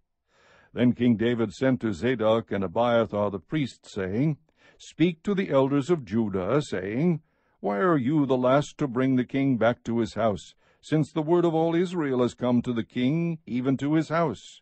You are my brothers, you are my bone and my flesh. Why then should you be the last to bring back the king? Say to Amasa, Are you not my bone and my flesh?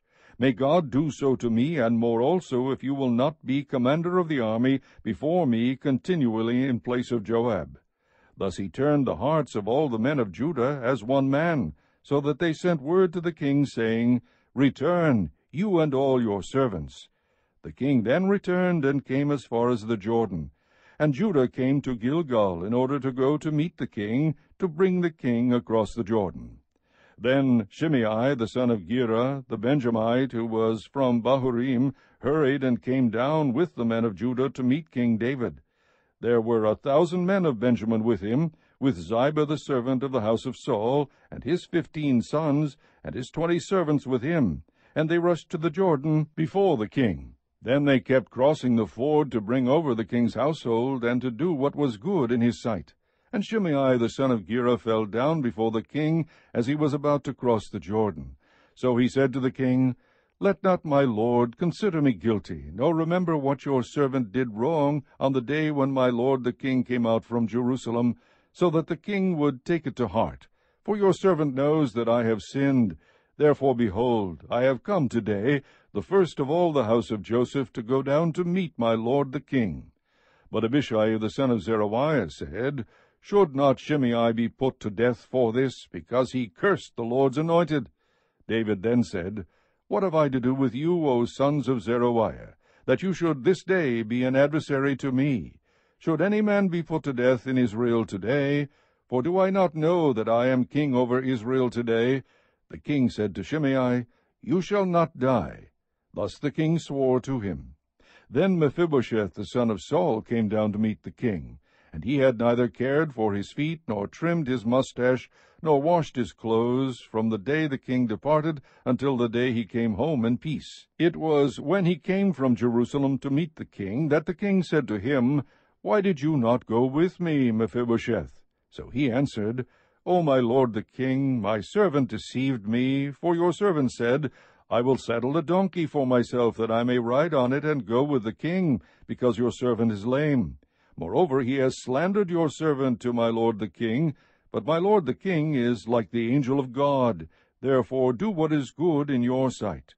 For all my father's household was nothing but dead men before my lord the king, yet you set your servant among those who ate at your own table. What right do I have yet that I should complain any more to the king? So the king said to him, Why do you still speak of your affairs? I have decided, you and Ziba shall divide the land.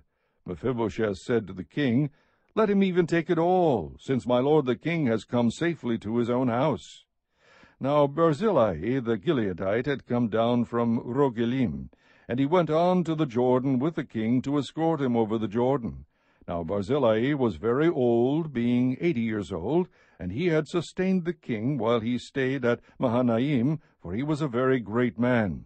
The king said to Barzillai, You cross over with me, and I will sustain you in Jerusalem with me. But Barzillai said to the king, How long have I yet to live, that I should go up with the king to Jerusalem? I am now 80 years old. Can I distinguish between good and bad? Or can your servant taste what I eat or what I drink? Or can I hear any more the voice of singing men and women? Why then should your servant be an added burden to my lord the king? Your servant would merely cross over the Jordan with the king. Why should the king compensate me with this reward? Please let your servant return, that I may die in my own city, near the grave of my father and my mother. However, here is your servant Chimham. Let him cross over with my lord the king, and do for him what is good in your sight. The king answered, Chimham shall cross over with me, and I will do for him what is good in your sight, and whatever you require of me I will do for you. All the people crossed over the Jordan, and the king crossed too. The king then kissed Barzillai and blessed him, and he returned to his place. Now the king went on to Gilgal, and Chimham went on with him, and all the people of Judah, and also half the tribe of Israel accompanied the king. And behold, all the men of Israel came to the king, and said to the king, Why had our brothers, the men of Judah, stolen you away, and brought the king and his household, and all David's men with him over the Jordan? Then all the men of Judah answered the men of Israel, Because the king is a close relative to us. Why then are you angry about this matter? Have we eaten at all at the king's expense, or has anything been taken for us? But the men of Israel answered the men of Judah, and said, We have 10 parts in the king, therefore we also have more claim on David than you. Why then did you treat us with contempt? Was it not our advice first to bring back our king? Yet the words of the men of Judah were harsher than the words of the men of Israel.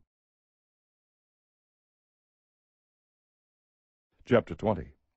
Now a worthless fellow happened to be there, whose name was Sheba, the son of Bichri, a Benjamite, and he blew the trumpet and said, We have no portion in David, nor do we have inheritance in the son of Jesse. Every man to his tents, O Israel.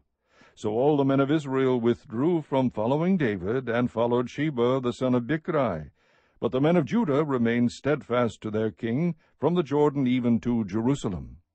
Then David came to his house at Jerusalem, and the king took the 10 women, the concubines whom he had left to keep the house, and placed them under guard, and provided them with sustenance, but did not go in to them. So they were shut up until the day of their death, living as widows. Then the king said to Amasa, Call out the men of Judah for me within 3 days, and be present here yourself.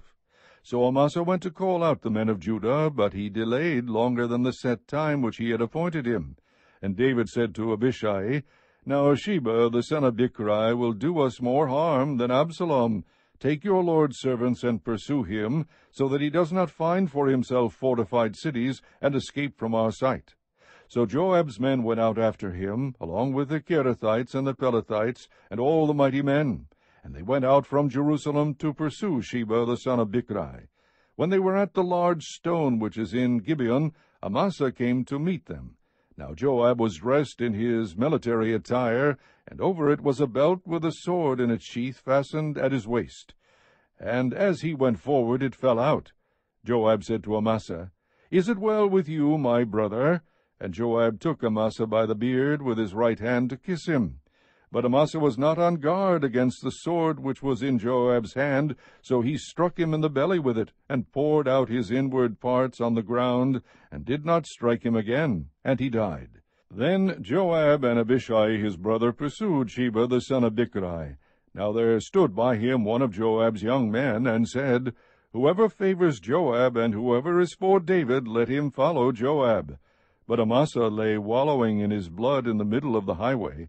And when the man saw that all the people stood still, he removed Amasa from the highway into the field, and threw a garment over him when he saw that everyone who came by him stood still. As soon as he was removed from the highway, all the men passed on after Joab to pursue Sheba the son of Bichri.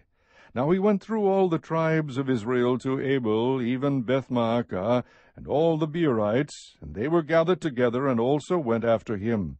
They came and besieged him in Abel-Beth-Maacah, and they cast up a siege ramp against the city, and it stood by the rampart. And all the people who were with Joab were wreaking destruction in order to topple the wall. Then a wise woman called from the city, Here, here, please tell Joab, Come here, that I may speak with you. So he approached her, and the woman said, Are you Joab? And he answered, I am. Then she said to him, Listen to the words of your maidservant. And he answered, I am listening. Then she spoke, saying, Formerly they used to say, They will surely ask advice of Abel. And thus they ended the dispute. I am of those who are peaceable and faithful in Israel. You are seeking to destroy a city, even a mother in Israel. Why would you swallow up the inheritance of the Lord? Joab replied, far be it from me that I should swallow up or destroy. Such is not the case, but a man from the hill country of Ephraim, Sheba the son of Bichri by name, has lifted up his hand against King David. Only hand him over, and I will depart from the city. And the woman said to Joab, Behold, his head will be thrown to you over the wall. Then the woman wisely came to all the people, and they cut off the head of Sheba the son of Bichri, and threw it to Joab. So he blew the trumpet, and they were dispersed from the city, each to his tent. Joab also returned to the king at Jerusalem. Now Joab was over the whole army of Israel, and Benaiah the son of Jehoiada was over the Kerethites and the Pelethites. And Adoram was over the forced labor, and Jehoshaphat the son of Ahilud was the recorder, and Sheva was scribe, and Zadok and Abiathar were priests, and Ira the Jairite was also a priest to David. Chapter 21. Now there was a famine in the days of David for 3 years, year after year. And David sought the presence of the Lord. And the Lord said, It is for Saul and his bloody house, because he put the Gibeonites to death. So the king called the Gibeonites and spoke to them. Now the Gibeonites were not of the sons of Israel, but of the remnant of the Amorites. And the sons of Israel made a covenant with them, but Saul had sought to kill them in his zeal for the sons of Israel and Judah. Thus David said to the Gibeonites, What should I do for you? And how can I make atonement that you may bless the inheritance of the Lord? Then the Gibeonites said to him, We have no concern of silver or gold with Saul or his house, nor is it for us to put any man to death in Israel. And he said, I will do for you whatever you say. So they said to the king, The man who consumed us and who planned to exterminate us from remaining within any border of Israel, let 7 men from his sons be given to us, and we will hang them before the Lord in Gibeah of Saul, the chosen of the Lord. And the king said, I will give them. But the king spared Mephibosheth, the son of Jonathan, the son of Saul, because of the oath of the Lord which was between them, between David and Saul's son Jonathan. So the king took the 2 sons of Rizpah, the daughter of Aiah, Armoni, and Mephibosheth, whom she had borne to Saul, and the 5 sons of Merab, the daughter of Saul, whom she had borne to Adriel, the son of Barzillai, the Maholathite. Then he gave them into the hands of the Gibeonites, and they hanged them in the mountain before the Lord, so that the 7 of them fell together, and they were put to death in the first days of harvest, at the beginning of barley harvest. And Rizpah, the daughter of Aiah, took sackcloth and spread it for herself on the rock, from the beginning of harvest until it rained on them from the sky. And she allowed neither the birds of the sky to rest on them by day, nor the beasts of the field by night. When it was told David what Rizpah the daughter of Aiah, the concubine of Saul, had done, then David went and took the bones of Saul and the bones of Jonathan his son from the men of Jabesh-Gilead, who had stolen them from the open square of Bethshan, where the Philistines had hanged them on the day the Philistines struck down Saul in Gilboa. He brought up the bones of Saul and the bones of Jonathan his son from there, and they gathered the bones of those who had been hanged. They buried the bones of Saul and Jonathan his son in the country of Benjamin in Zelah, in the grave of Kish his father. Thus they did all that the king commanded, and after that God was moved by prayer for the land. Now when the Philistines were at war again with Israel, David went down, and his servants with him, and as they fought against the Philistines, David became weary. Then Ish-Bosheth, who was among the descendants of the giant, the weight of whose spear was 300 shekels of bronze in weight, was girded with a new sword, and he intended to kill David. But Abishai the son of Zeruiah helped him, and struck the Philistine and killed him. Then the men of David swore to him, saying, You shall not go out again with us to battle, so that you do not extinguish the lamp of Israel. Now it came about after this that there was war again with the Philistines at Gob. Then Sibbecai the Hushathite struck down Saph, who was among the descendants of the giant. There was war with the Philistines again at Gob, and Elhanan the son of Jaare-Oregim the Bethlehemite killed Goliath the Gittite, the shaft of whose spear was like a weaver's beam. There was war at Gath again, where there was a man of great stature, who had 6 fingers on each hand, and 6 toes on each foot, 24 in number, and he also had been born to the giant. When he defied Israel, Jonathan the son of Shimei, David's brother, struck him down. These 4 were born to the giant in Gath, and they fell by the hand of David and by the hand of his servants. Chapter 22. And David spoke the words of this song to the Lord in the day that the Lord delivered him from the hand of all his enemies, and from the hand of Saul. He said, The Lord is my rock and my fortress and my deliverer, my God, my rock in whom I take refuge, my shield and the horn of my salvation, my stronghold and my refuge, my Savior. You save me from violence. I call upon the Lord, who is worthy to be praised, and I am saved from my enemies. For the waves of death encompassed me, the torrents of destruction overwhelmed me, the cords of Sheol surrounded me, the snares of death confronted me. In my distress I called upon the Lord. Yes, I cried to my God, and from his temple he heard my voice, and my cry for help came into his ears. Then the earth shook and quaked, the foundations of heaven were trembling and were shaken, because he was angry. Smoke went up out of his nostrils, fire from his mouth devoured, coals were kindled by it. He bowed the heavens also, and came down with thick darkness under his feet. And he rode on a cherub, and flew, and he appeared on the wings of the wind. And he made darkness, canopies around him, a mass of waters, thick clouds of the sky. From the brightness before him coals of fire were kindled. The Lord thundered from heaven, and the Most High uttered his voice. And he sent out arrows, and scattered them, lightning, and routed them. Then the channels of the sea appeared, the foundations of the world were laid bare by the rebuke of the Lord, at the blast of the breath of his nostrils. He sent from on high, he took me, he drew me out of many waters. He delivered me from my strong enemy, from those who hated me, for they were too strong for me. They confronted me in the day of my calamity, but the Lord was my support.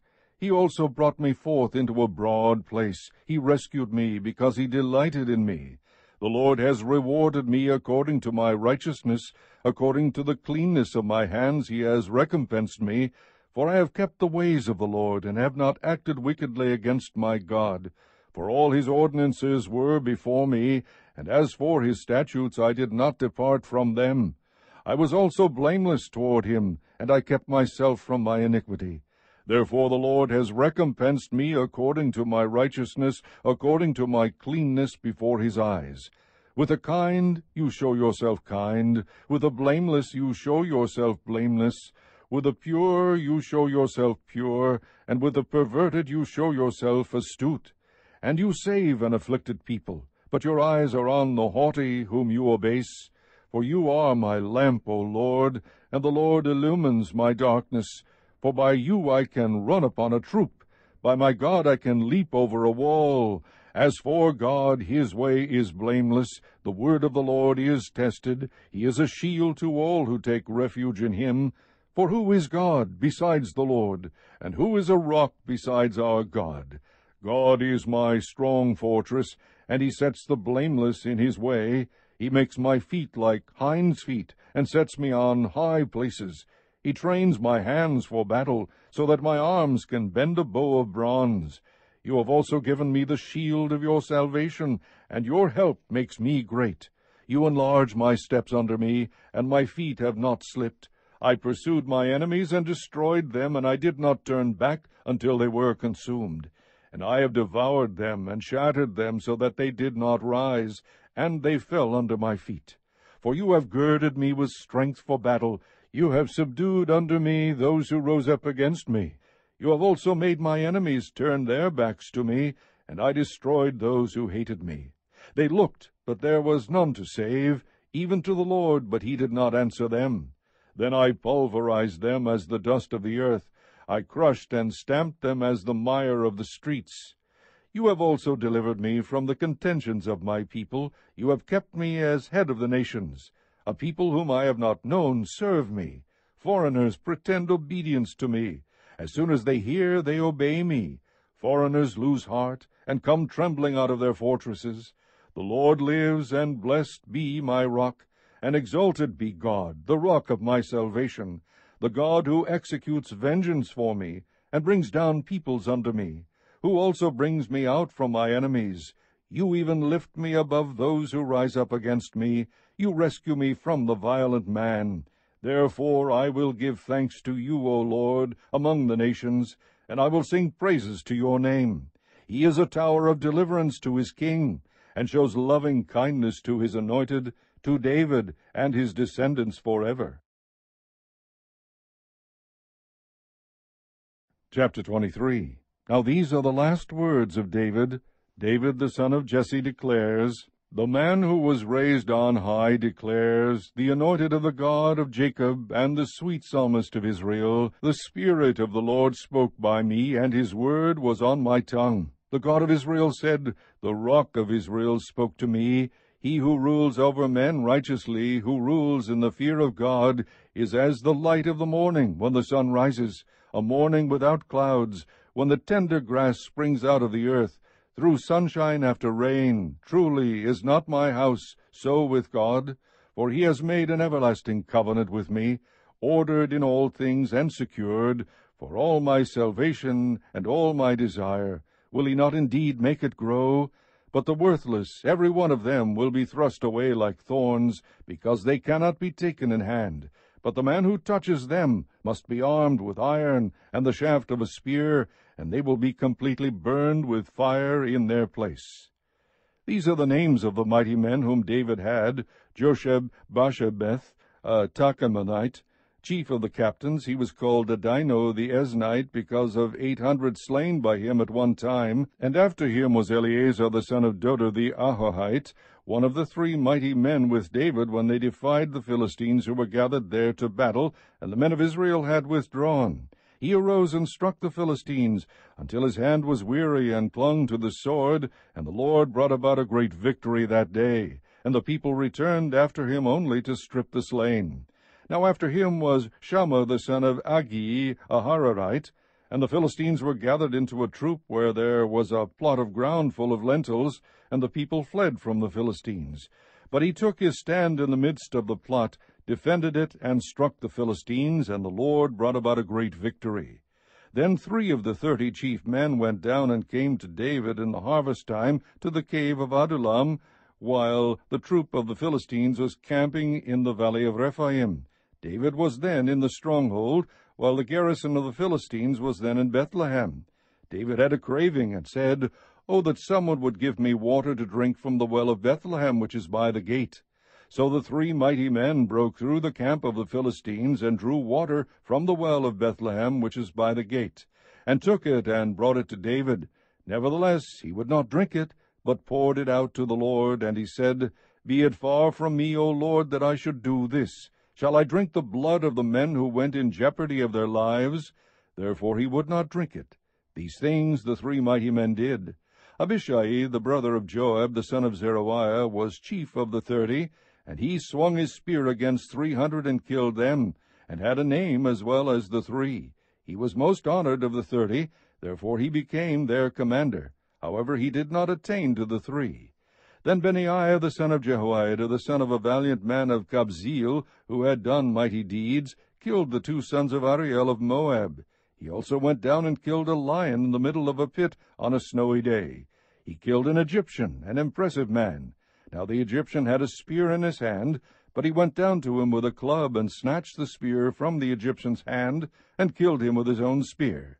These things Benaiah the son of Jehoiada did, and had a name as well as the 3 mighty men. He was honored among the 30, but he did not attain to the 3, and David appointed him over his guard. Asahel the brother of Joab was among the 30, Elhanan the son of Dodo of Bethlehem, Shammah the Harodite, Elika the Harodite, Helez the Paltite, Ira the son of Ikkesh the Tekoite, Abiezer the Anathothite, Benoni the Hashathite, Zalmon the Ahohite, Maharai the Netophathite, Heleb the son of Baana the Netophathite, Ittai the son of Ribai of Gibeah of the sons of Benjamin, Benaiah a Pirathonite, Hadai of the brooks of Gaash, Abai-Alban the Arbathite, Asmaveth the Barhumite, Elihabah the Shaalbonite, the sons of Jashan, Jonathan, Shammah the Hararite, Ahiam the son of Sharar the Ararite, Eliphalet the son of Ahashbai, the son of the Maacathite, Eliam the son of Ahithophel the Gilonite, Hezro the Carmelite, Paarai the Arbite, Igal the son of Nathan of Zobah, Bani the Gadite, Zelek the Ammonite, Naharai the Beerothite, armor-bearers of Joab the son of Zeruiah, Ira the Ithrite, Gareb the Ithrite, Uriah the Hittite, 37 in all. Chapter 24. Now again the anger of the Lord burned against Israel, and it incited David against them to say, "Go number Israel and Judah." The king said to Joab, the commander of the army who was with him, "Go about through all the tribes of Israel, from Dan to Beersheba, and register the people, that I may know the number of the people." But Joab said to the king, "Now may the Lord your God add to the people 100 times as many as they are, while the eyes of my lord the king still see. But why does my lord the king delight in this thing?" Nevertheless, the king's word prevailed against Joab and against the commanders of the army. So Joab and the commanders of the army went out from the presence of the king to register the people of Israel. They crossed the Jordan and camped in Aroer, on the right side of the city that is in the middle of the valley of Gad, and toward Jazer. Then they came to Gilead, and to the land of Tatim-Hodshai, and they came to Dan-Jaan, and around to Sidon, and came to the fortress of Tyre, and to all the cities of the Hivites, and of the Canaanites, and they went out to the south of Judah, to Beersheba. So when they had gone about through the whole land, they came to Jerusalem at the end of 9 months and 20 days. And Joab gave the number of the registration of the people to the king. And there were in Israel 800,000 valiant men who drew the sword, and the men of Judah were 500,000 men. Now David's heart troubled him after he had numbered the people. So David said to the Lord, I have sinned greatly in what I have done. But now, O Lord, please take away the iniquity of your servant, for I have acted very foolishly.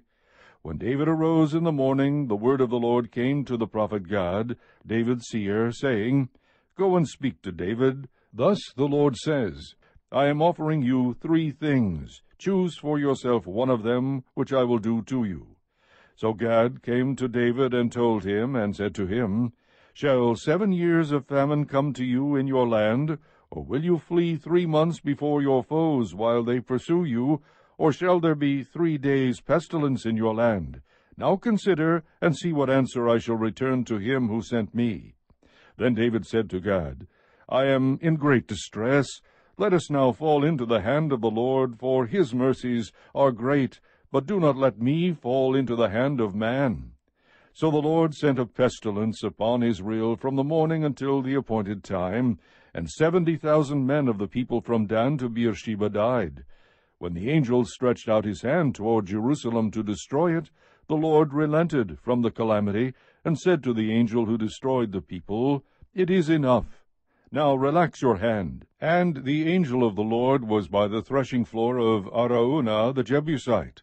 Then David spoke to the Lord when he saw the angel who was striking down the people, and said, Behold, it is I who have sinned, and it is I who have done wrong. But these sheep, what have they done? Please let your hand be against me and against my father's house. So Gad came to David that day, and said to him, Go up, erect an altar to the Lord on the threshing floor of Araunah the Jebusite. David went up according to the word of Gad, just as the Lord had commanded. Araunah looked down and saw the king and his servants crossing over toward him, and Araunah went out and bowed his face to the ground before the king. Then Araunah said, Why has my lord the king come to his servant? And David said, To buy the threshing floor from you, in order to build an altar to the Lord, that the plague may be held back from the people. Araunah said to David, Let my lord the king take and offer up what is good in his sight. Look, the oxen for the burnt offering, the threshing sledges, and the yokes of the oxen for the wood, everything, O king, Araunah gives to the king. And Araunah said to the king, May the Lord your God accept you. However, the king said to Araunah, No, but I will surely buy it from you for a price, for I will not offer burnt offerings to the Lord my God, which cost me nothing. So David bought the threshing floor and the oxen for 50 shekels of silver. David built there an altar to the Lord, and offered burnt offerings and peace offerings. Thus the Lord was moved by prayer for the land, and the plague was held back from Israel.